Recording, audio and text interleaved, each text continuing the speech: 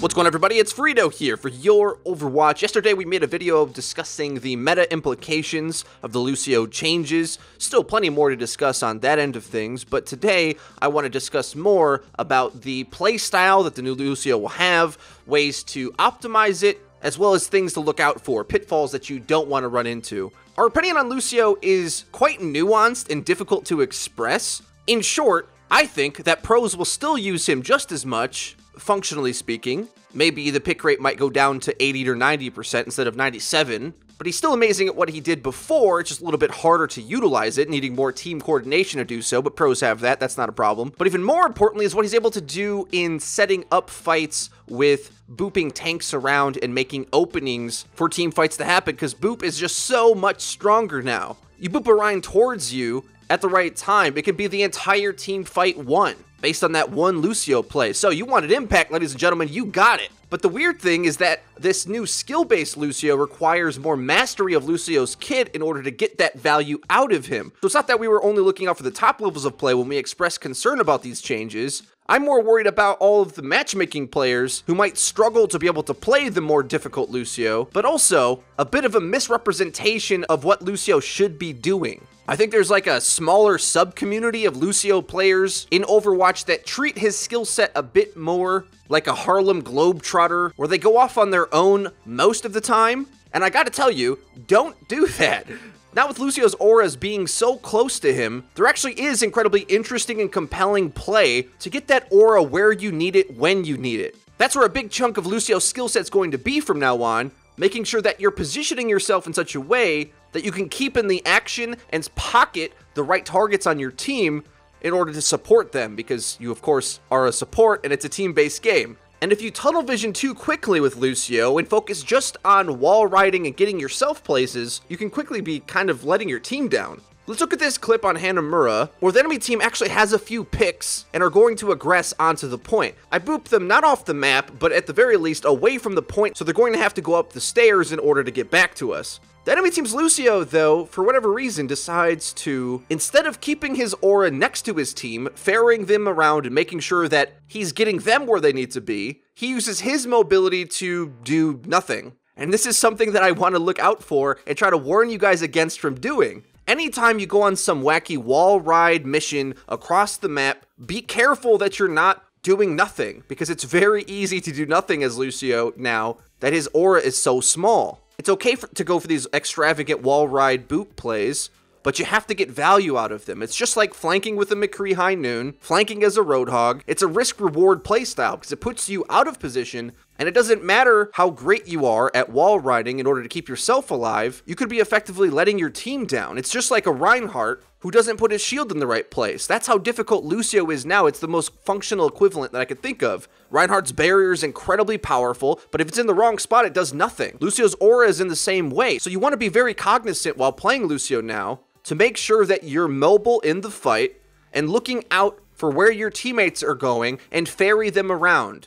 Enable them to be able to do their job, and don't tunnel vision just on what you want to do. Now, with Lucio's song area of effect being significantly diminished, a friend of ours, Lone Hawk, made a video and explained that 10 meters down from 30 meters isn't a third, actually. It's 9 times less surface area, because a circle obviously expands in every direction. It isn't simply like a damage number where if the number goes down by a third, that's actually a third less effective area. No, it's a circle. Math is hard, I know. Lone Hawk must be an engineering major or something. With that being the case, it's a much bigger responsibility to play a Lucio, so make sure you're getting where you need to be. There's going to be a few characters that are going to be really hard for you to heal, and you might even not think of them as synergistic with Lucio that much anymore. Pharah, Genji, Tracer, can be really hard for you to keep up with them because they move so much faster than you do, and oftentimes the flanking angles they play you're not going to want to do. But characters like Reaper and Winston, who sort of stay their welcome in a spot a little bit longer, whereas Tracer and Genji kind of jump around and move more, Winston and Reaper kind of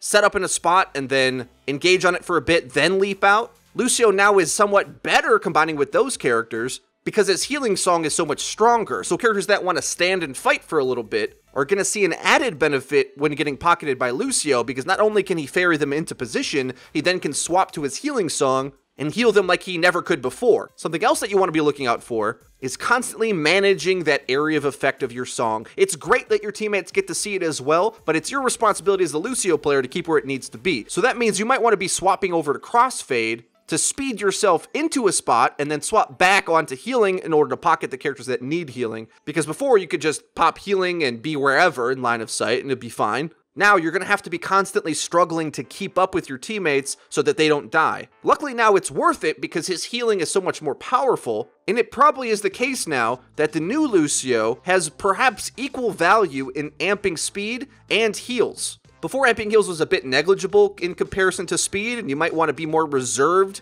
with your amp timings and passive heal targets just so that you can wait to use speed because it was so much more powerful. But now with 54 healing a second in that small area, it's got a bit of an oomph to that heal. So much so that in a coordinated fight, that can be a big difference maker with helping your tank or DPS character win the duel that they're fighting. What do you guys think? Let me know in the comment section down below. A new, more compelling and challenging Lucio, definitely a good thing for the game, but doesn't necessarily move his must-pick status any bit. The main reason being is that the map design and the objectives that we're playing in Overwatch are largely the issue with Lucio being so good and so dominant at the top level of play. Of course, Lucio is the only character with the components that his kit has, but also as well, a lot of the win conditions of winning engagements on a lot of these maps and the way that they're built almost necessitate speed boost to be used. So I don't know if we're ever going to see Blizzard get Lucio to a spot where his pick rate just plummets to be equal to every other support, because I think that draws a blind eye to the actions that the game is requiring you to do in order to overcome the team fights that it gives you with the way the maps are designed. If you enjoyed the video, please hit the like button. It really does help us out and lets us know that you're enjoying the content. If you haven't already, hit the subscribe button, and you're going to want to hit the bell icon so that you can get notified when our videos go live. Join the squadron of notification. Linked in the description, you can check out our Discord server, where you can find teammates to pair up with and interact with our community, our Twitter, where we tweet out updates and interact with you guys on our opinions about the game, and also our Twitch live stream, where we stream Friday, Saturday, and Sunday. That's been it for me. It's been FREEDO for Your Overwatch. I'll see you guys next time.